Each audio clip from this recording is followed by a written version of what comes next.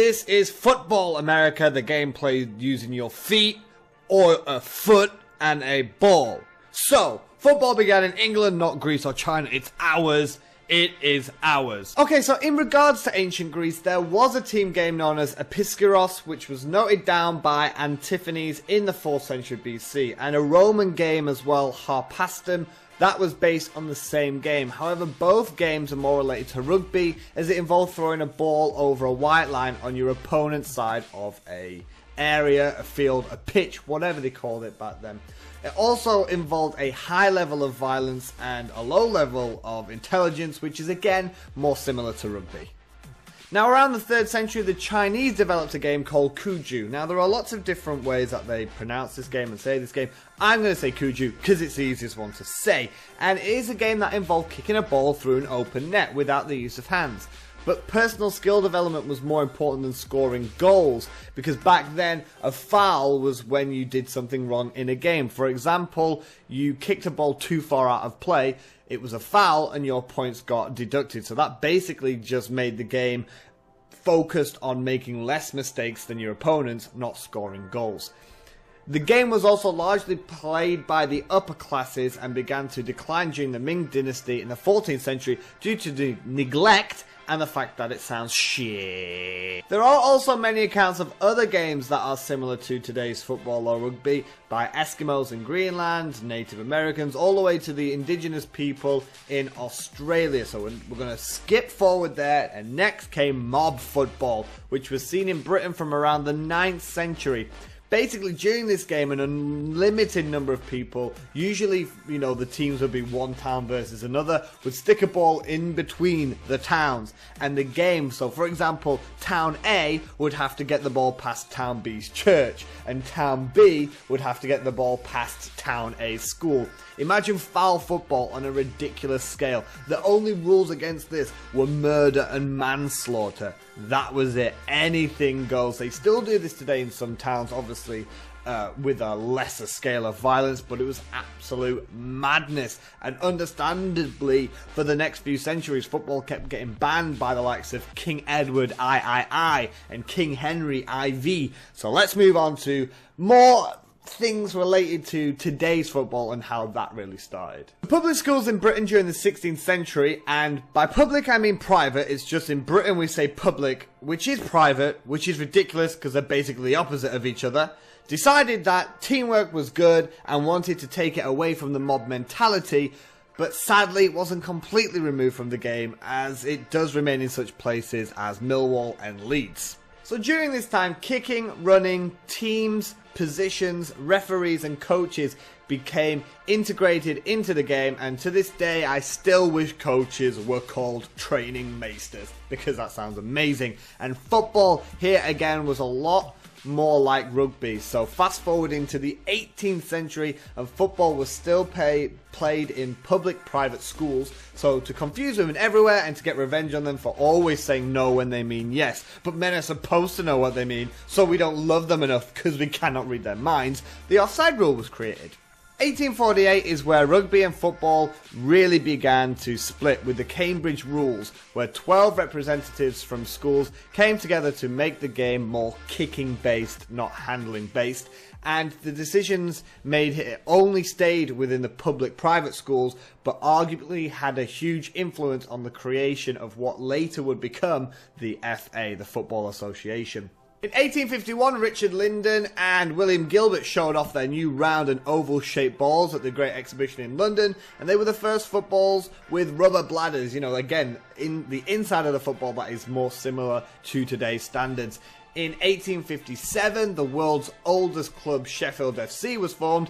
However, they played Sheffield rules, which I imagine consisted of arguing over who was the most tight-fisted with their money, gulping tea and shouting about how much they hate Southerners, all whilst refusing to use the letter T because that's a posh upper-class letter.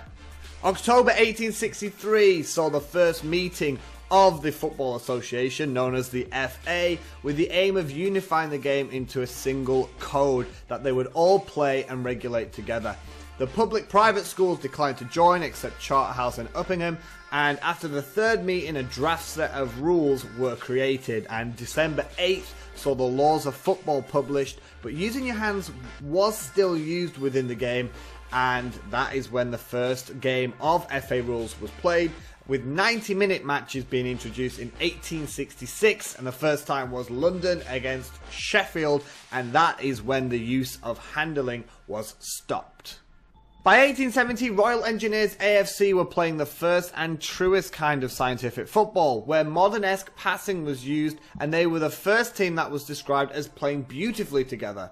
The first 1-2 football and recorded short pass came at a match just after between Derby School and Nottingham Forest School in 1872, and Cambridge University were the first side to perfect a modern-like formation with a very attacking-minded 2-3-5 pyramid. So for those who play Football Manager games, I do not advise using this formation.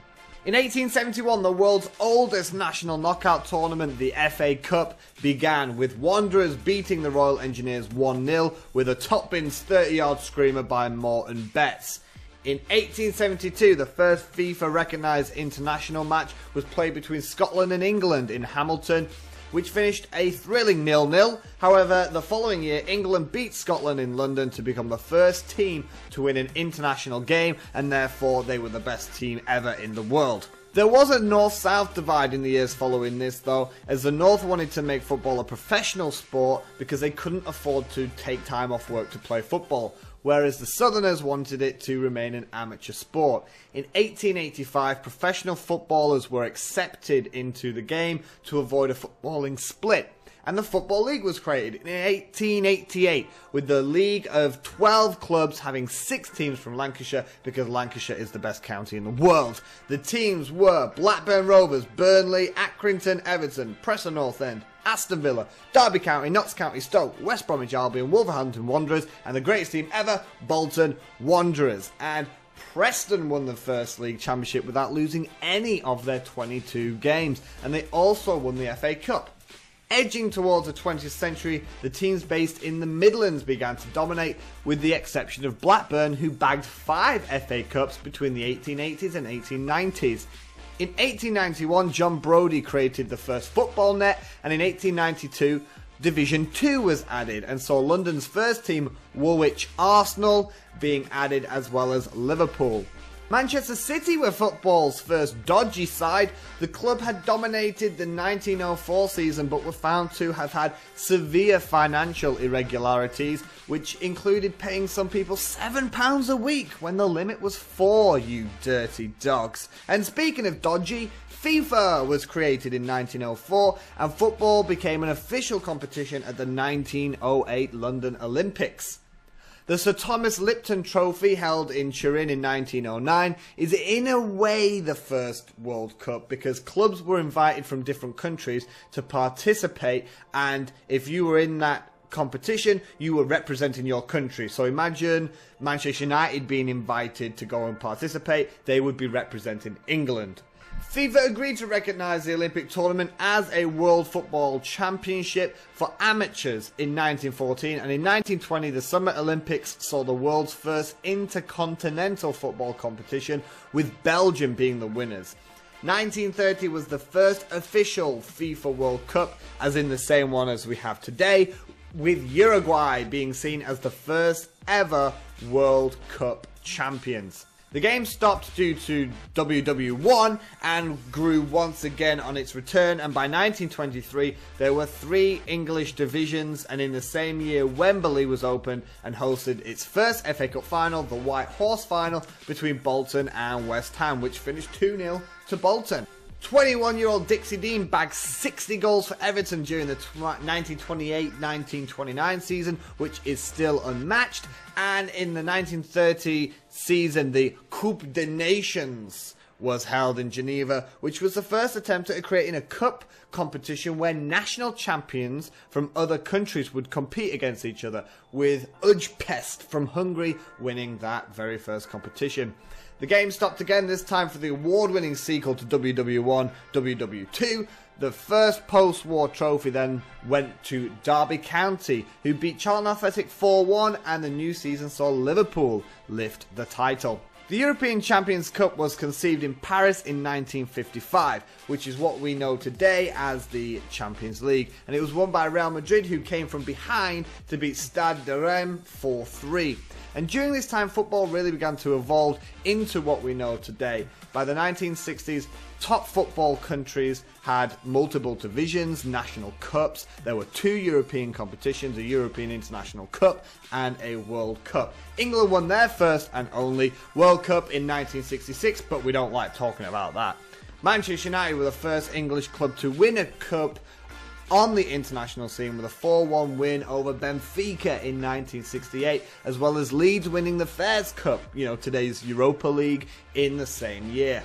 However, the 1970s and 80s were a dark period for football, which was riddled by hooliganism and disasters, which came to climax during 2 events really. The 1985 European Cup final between Liverpool and Juventus saw 39 Juventus fans lose their lives, and it led to English clubs receiving a 5-year international cup ban, with Liverpool getting 6 years.